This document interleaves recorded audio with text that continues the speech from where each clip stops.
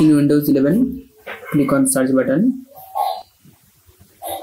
Now type device manager. Now click open device manager.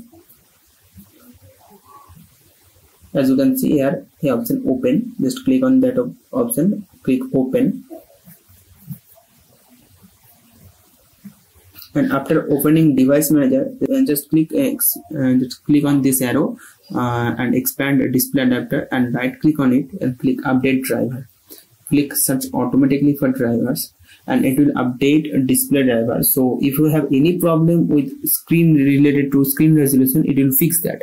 If this method is not working for you, then I will show you another method that will definitely solve your problem.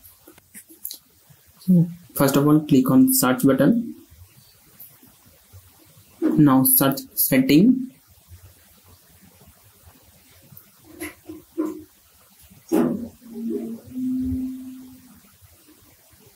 And click open.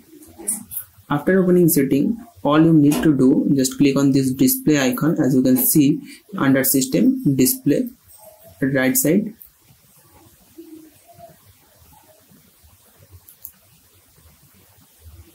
Just click on this display icon and after opening display, change screen resolution. Okay, search for screen resolution or display resolution and you have to change here.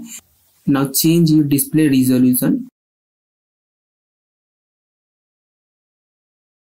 If it look okay, then click on keep changes. If it does not fix your issue, just click on revert option and try another resolution. In this way you can solve display resolution problem in Windows 11 operating system.